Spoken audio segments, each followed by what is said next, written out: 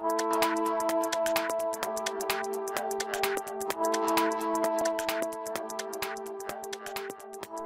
we're offering a sneak peek at GL Studio 6 and how to use the all-new state machine functionality to create the logic to drive our attitude directional indicator example.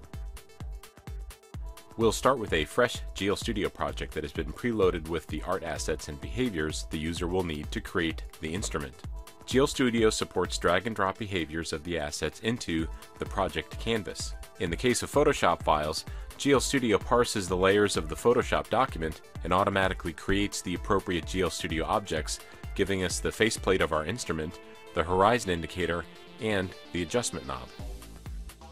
The next item we'll drag in is a standard PNG file, with its file extension modified to tell a GL Studio extension script that this is an image file intended for mapping onto a spherical object. This script automatically creates a sphere object and applies the PNG file because the file name contains a .sphere.ping extension. This is a great example of the type of extensibility that users can script themselves to enhance the UI development workflow. Using the multiple 3D views within GL Studio, we'll move the sphere so it's behind the faceplate of the instrument, representing its correct location in 3D space. Pressing the Project Run button automatically generates the code for the project, compiles it, and runs the application on the desktop so we can quickly preview the UI functionality. Not much is happening yet, but we can see that the functionality for the horizon control knob is already in place thanks to the Photoshop file. Next, we'll drag in two more PNG files that will represent the background for the joystick and the joystick controller itself.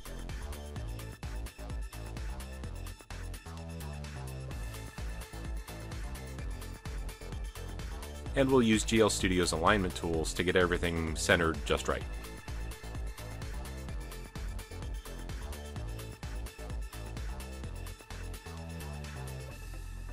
Now we'll use the new package manager to load in an asset that doesn't currently exist in this project.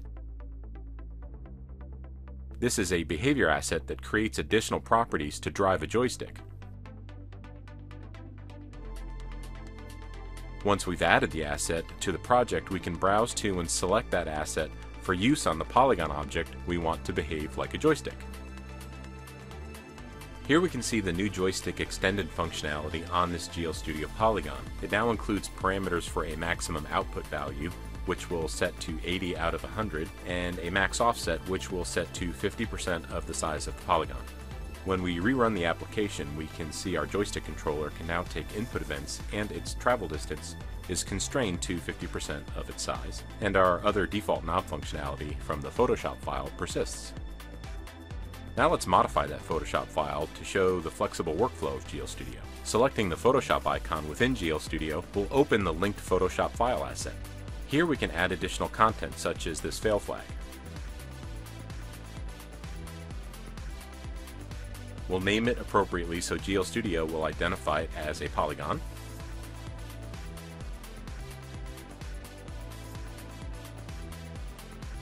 And once we hit save in Photoshop, GL Studio senses the update to the linked document and re-imports the file displaying the new object while preserving all the previous manipulations made to the content.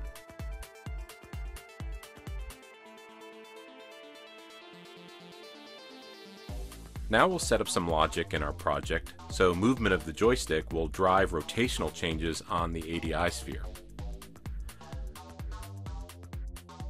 We'll use the new functionality within GL Studio 6 to create a state machine within our project to drive this logic.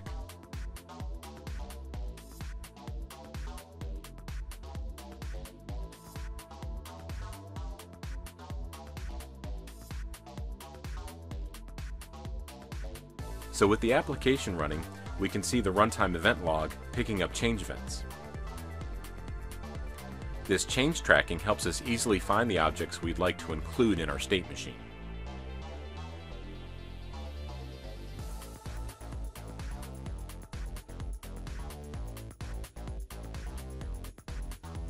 In this case, we want to look for changes in the joystick's X or Y position, and in turn have those changes modify the ADI's pitch and roll.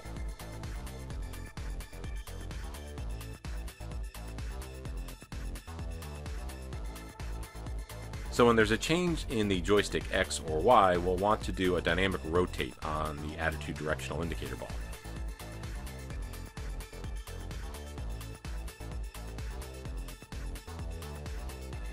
Dynamic rotate takes 3 parameters for rotation around the X, Y, and Z axis. Position changes to the joystick in the X direction should change the rotations about the ADI ball's Z axis or roll, and position changes to the joystick in the Y direction should change the rotation of the ADI ball about the X axis or pitch. Applying these changes to the state machine has an immediate effect on the application without the need to rerun it. This dramatically increases productivity in logic development. Now let's add some logic to drive a translation in the horizon indicator based on the knob rotation. So we'll set the translation using another when block based on changes to the knob position value.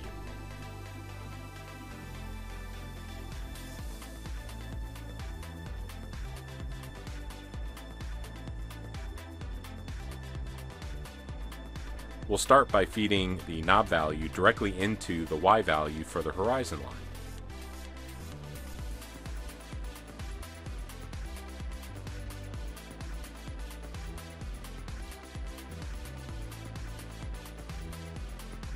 We can see the immediate effect on the application window.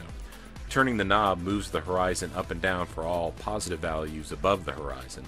However, we want to be able to adjust the horizon level to go below the horizon as well. So we simply need to add an offset to the knob value. Using a math function, we'll modify the position value of the knob by -50, which gives our horizon level a range of -50 to +50, and results in the behavior we're looking for.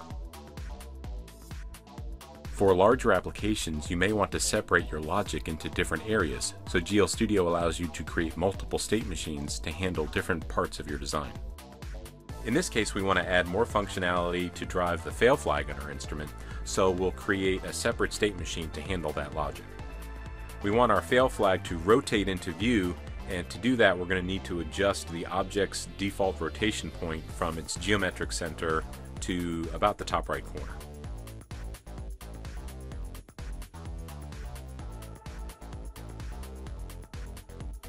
Since we've changed our geometry, we'll need to rerun the application, but we can see the logic we've previously created is preserved.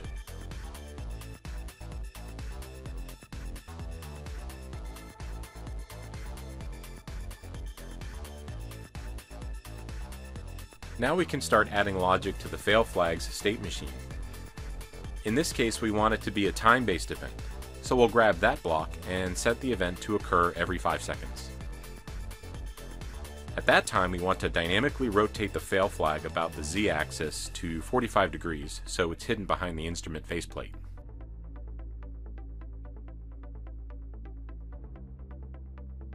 After that, we want the fail flag to dynamically rotate with an animation back to 0 degrees along a preset animation curve.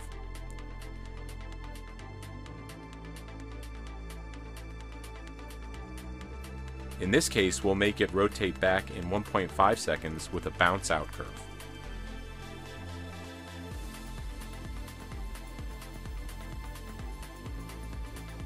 The changes show up immediately in the running application.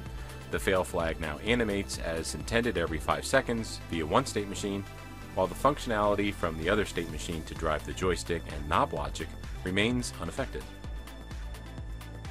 There is one more change we need to make to our logic. Notice when we push up on the joystick, the pitch goes up on the ADI. This is the inverse of the behavior we're looking for, so let's correct that. Back on the first state machine, we need to add another math modifier to invert the value of the joystick's Y position so that the pitch value or X rotation on the ADI behaves correctly.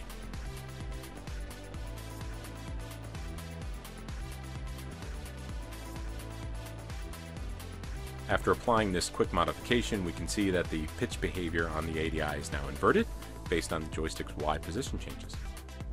This concludes our sneak peek at GL Studio 6 and the all-new state machine functionality to create logic to drive an example attitude directional indicator. To learn more about GeoStudio, please visit us today at disty.com.